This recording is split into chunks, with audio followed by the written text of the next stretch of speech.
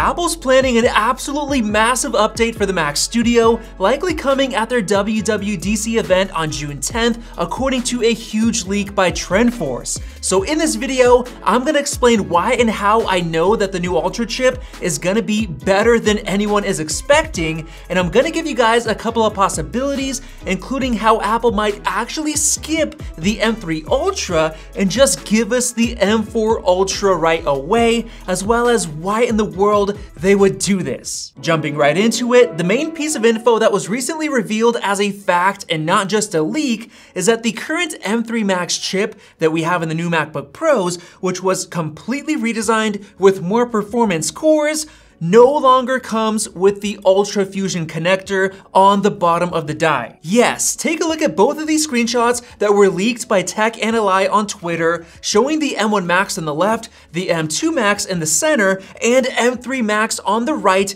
completely missing the Ultra Fusion portion of silicon that is meant to combine two of these dies together to create the Ultra chip, which is a genius idea by Apple, but it definitely has some flaws.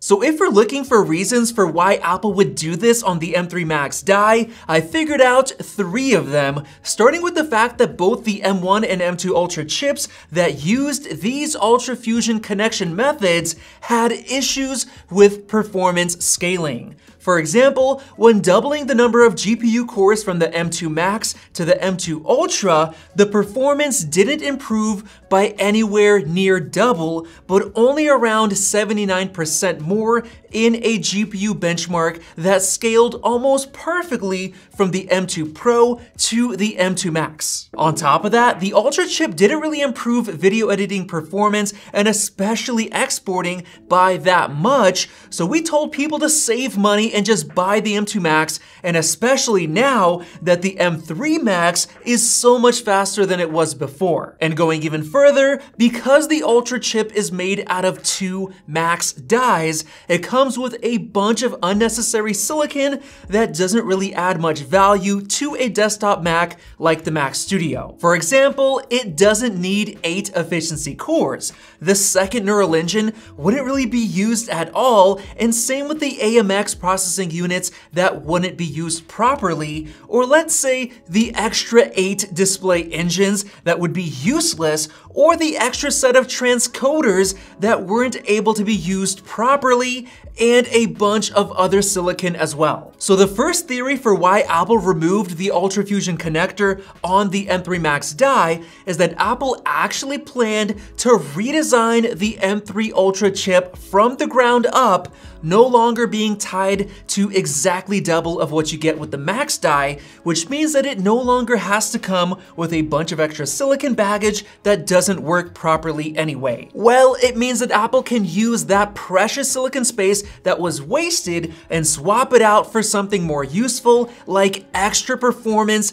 and GPU cores, as well as fine-tuning exactly how many media engines and Thunderbolt controllers they actually need for the Mac Studio. And instead of having an extra media engine that doesn't really do anything, they can make one of them with higher performance. And finally, they can get rid of all of those extra efficiency cores that don't even matter on a desktop Mac and replace them with more performance CPU cache or literally anything else they need. And guess what leak we got back in January? According to CorpCry on Twitter, who had quite a few leaks correct in the past, the new M3 Ultra or higher tier chips won't come with efficiency cores anymore, which now makes so much sense now that we know that the M3 Max no longer comes with Ultra Fusion, which means the Ultra has to be redesigned from the ground up. But the biggest advantage of that is the performance scaling improvement.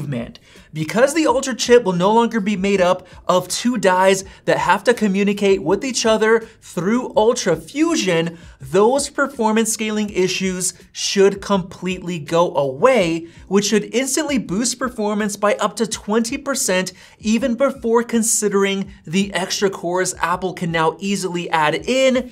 thanks to no longer needing all the extra fluff, as well as the 3nm node improvements that will allow even more cores to be added. Now, getting into the second reason why Apple would remove the Ultra Fusion connector from the Mac's die and make a unique M3 Ultra design, that reason is that Apple's M3 lineup of chips is based on a flawed 3nm node from TSMC. It's a long story, but I'll try to make it short. TSMC's 3nm chips were supposed to be out in 2022 in the new iPhone 14 models, but they got delayed by all of the supply chain issues, so the new release date would be in 2024 with TSMC's N3E silicon node. The only problem is that Apple wanted them much sooner, so they worked with TSMC on a completely unique and custom 3nm node that they would be able to get out a full year sooner, which is known as the N3B node. The only problem is that N3B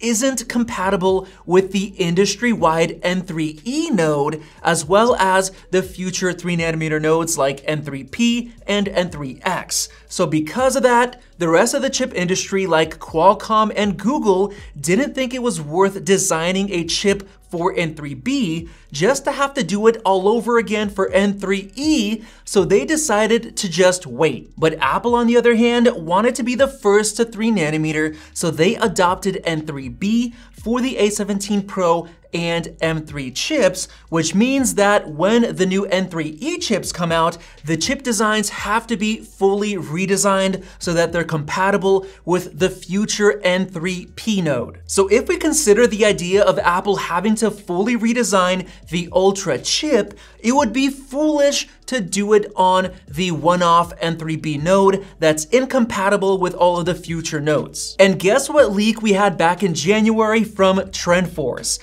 Alongside mentioning that the Mac Studio will launch in the middle of this year after WWDC, they also claimed that Apple will build the new Ultra chip using TSMC's fully compatible future N3E node right away, making it Apple's first N3E chip before even the A18 chip comes later in September. Why? Well, because the N3E node reportedly has much better yields, so it'll be less expensive to manufacture these Ultra chips compared to if they were on N3B, and then of course it would mean that this new Ultra chip redesign would be able to be reused again next time around since it's fully compatible. And now for reason number 3, we have the kicker that wraps up this genius plot. Since this new Ultra chip will be the first built on N3E, it actually makes sense for Apple to call it the M4 Ultra, completely skipping M3 altogether. Why? Well, because Apple's had a huge issue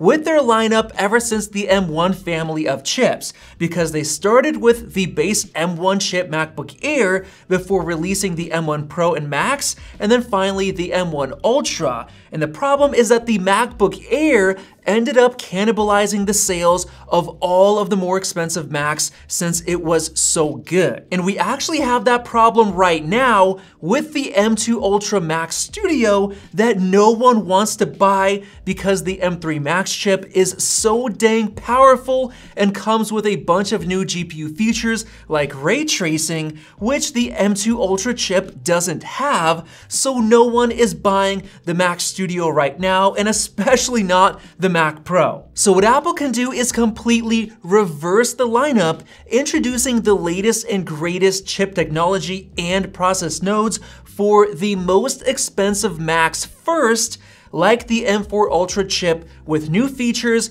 in the Mac Studio or Mac Pro, forcing everyone who wants the latest M4 tech to pay up. And then a few months later, they can release the M4 Pro and M4 Max chips for the high-end MacBook Pros, which many people would buy because the MacBook Air that we have now would still only have the M3 chip at this point, so it can't cannibalize the sales of the more expensive Macs. And then a few months after that, the M4 chip would finally arrive for the MacBook Air and low-end MacBook Pro, which means that people would either have to wait longer for these cheaper M4 Macs or just cough up the extra cash early for the higher end Mac machines. Apple actually started doing that with the M3 family of Macs when they surprisingly delayed the MacBook Air until just last month, while launching the more expensive M3 series MacBook Pros way back in October to make sure that the Air doesn't cannibalize the sales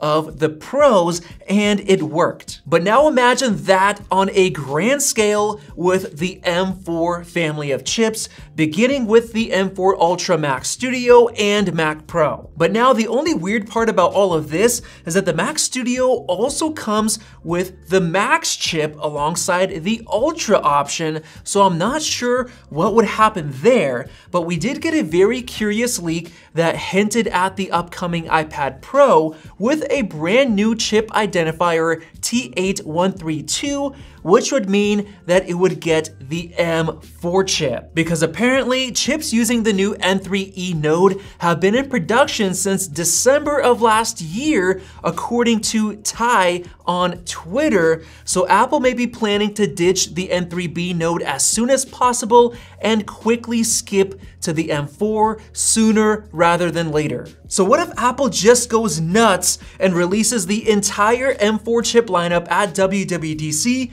while releasing a new M4 iPad Pro, M4 and M4 Pro Mac Mini, M4 Max and M4 Ultra Max Studio, and Mac Pro? I know it sounds insane, but who knows? So hopefully you enjoyed this crazy speculative video, and if you did, go ahead and click the button above to subscribe for more videos like this one. Definitely check out one of those right there. Thanks for watching, and we'll see you in the next video.